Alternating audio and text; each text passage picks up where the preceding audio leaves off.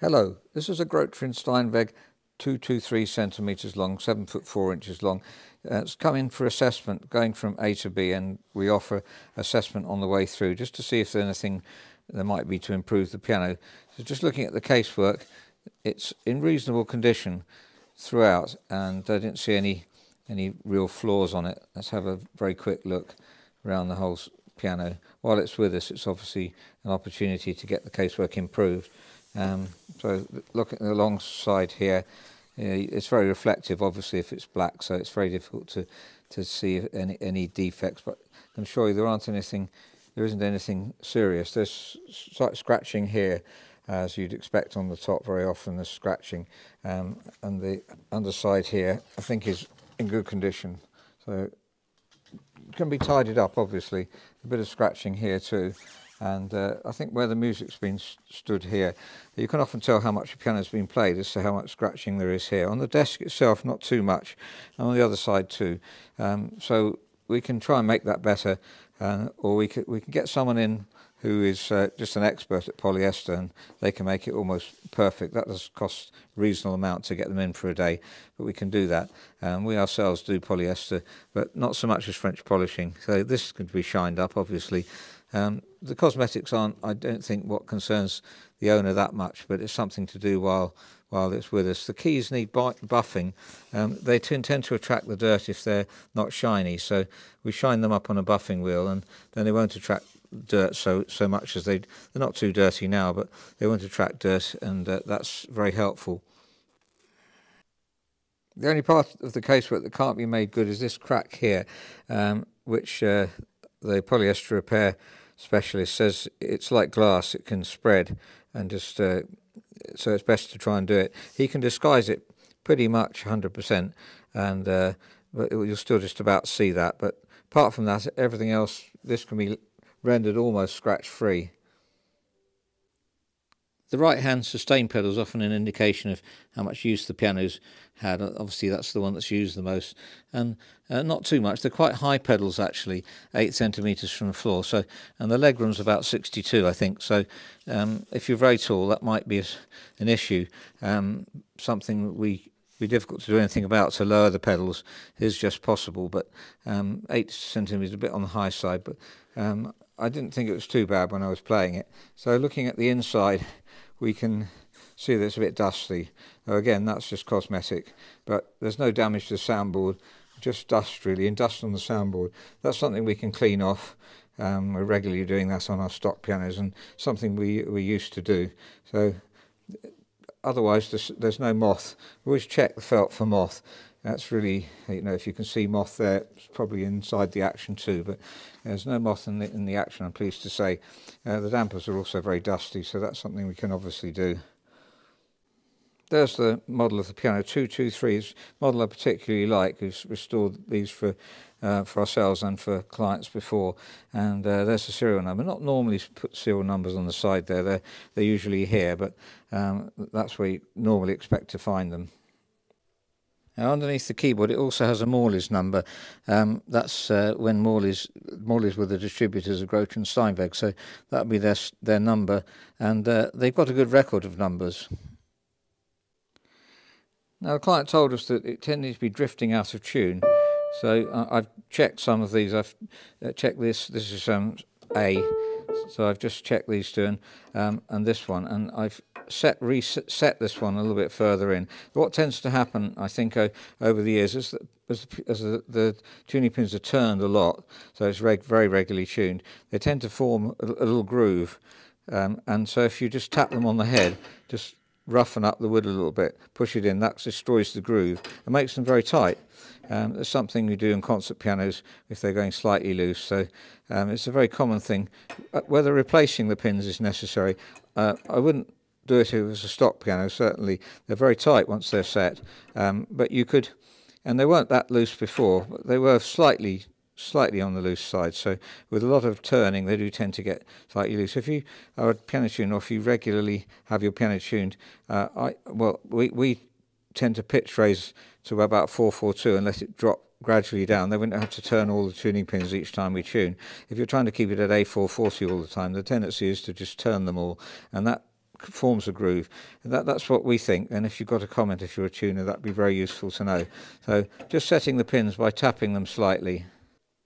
Now you don't tap directly onto them. Use a rest pin setter, which has a square here, and you can't tune with this. The metal's not strong enough. It'll just give if you try and tune with this. But if you just hold it tight and then hit it on the head with a very light hammer, then that's enough. And the idea is not to get it right, to get the pin to go in, but to roughen the wood.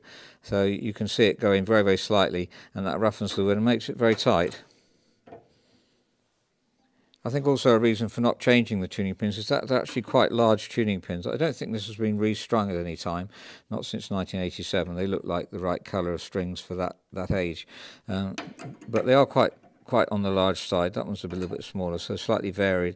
And if you put bigger pins in, they're going to be maximum size, and you might find problems, especially in the bass, with not getting a big enough tuning pins, and then you've got to replace the rest plank. So I wouldn't want to go down that road at all.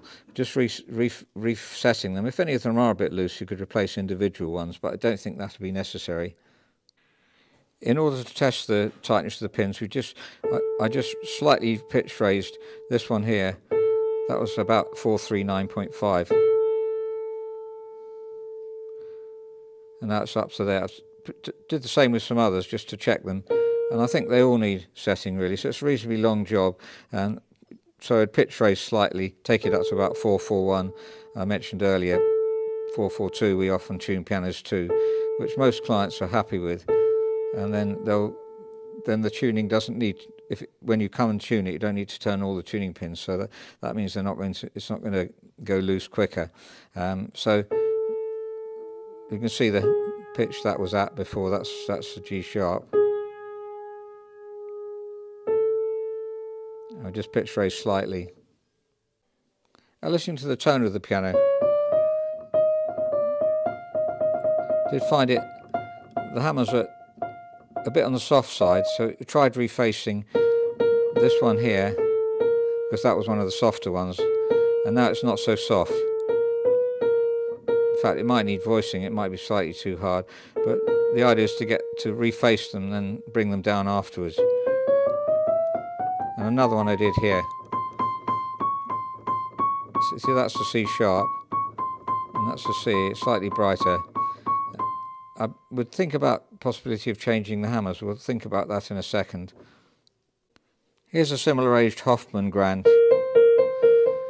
That one's possibly slightly too bright, but you can hear that it's generally brighter. Back to the Grotrian. Of course, you might want a soft sound, so it's a personal taste, but the normal sound I would say would be slightly brighter than this, and certainly maybe as bright as that. Now looking at the action on the Grotrian, it's in very good condition. The hinges are tight here.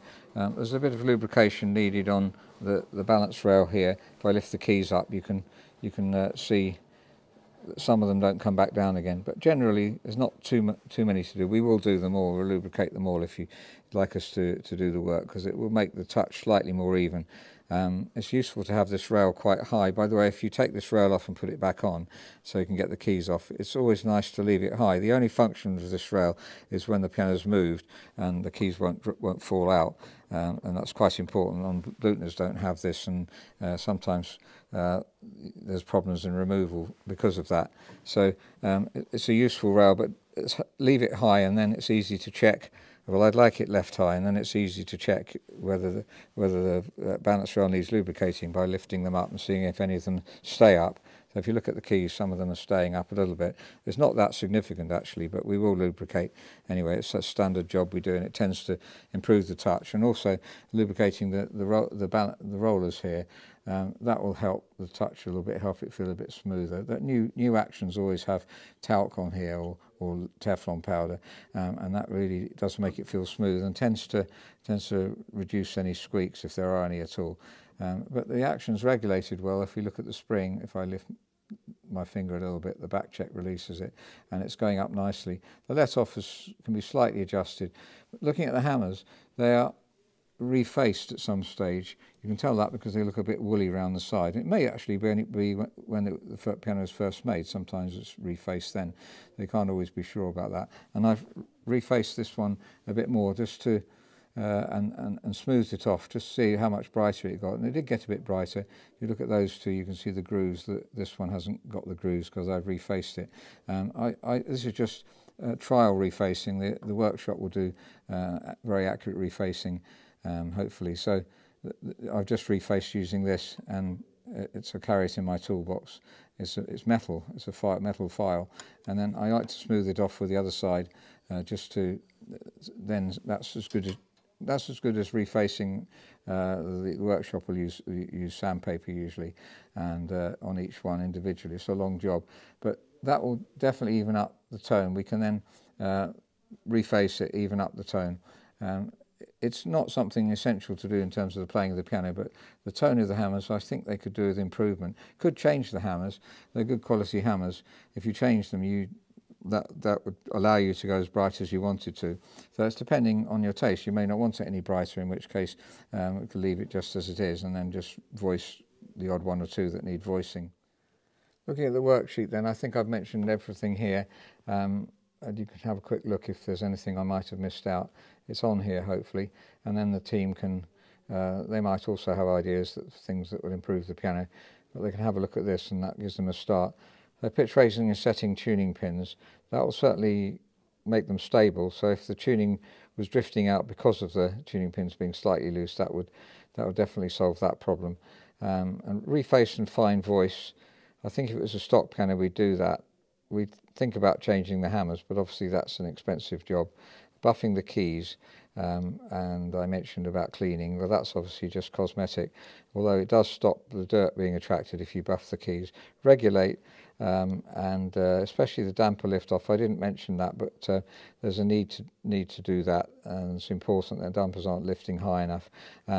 So looking at the weights on the keys, we've got 57 in the bass. It's not too bad. 52 would be what we'd aim for, 58. So I think lubricating the rollers will just help slightly to improve that. There's a bit high here, and we could obviously do very exacting touch weight as well. The middle C is 53 grams. I just thought I put weights on here so you could see how that was done. You need to put your foot on the right hand pedal when you do it, lift the dampers off, and then just check it like this. So if we let go of the weight, it's going down. Needs a little bit of persuasion perhaps. When the rollers are lubricated, then that'll go down a little bit more smoothly.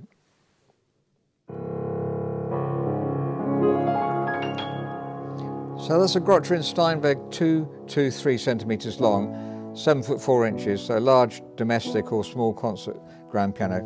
And these are in concert venues and they make very good concert pianos. We've worked on several of them in the past.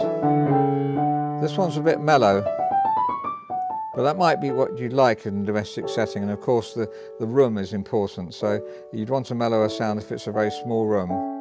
But I think refacing and evening up the tone, we could leave it mellow still, but we could just reface and even it up. But the client said that the piano's tending to drift out of tune, and they were indeed unisons quite badly out. So that one we've tuned, and that one's out. So it may be that that's because the tuning pins are just beginning to get slightly loose, and I'm suggesting that resetting them will be the best answer. Not replacing the tuning pins. They're quite large tuning pins already.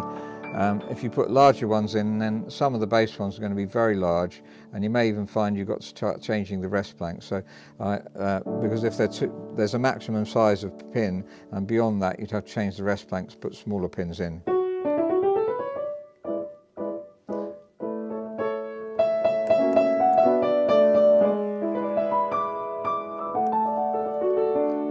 Very smooth action, easy to play. Needs a little bit of regulation, a bit of lubrication, and that'll make it feel even more smooth. The key to do with buffing. So I've mentioned all this before. The bass on Grotrians is just very beautiful, and the tone generally all round. So they're excellent pianos.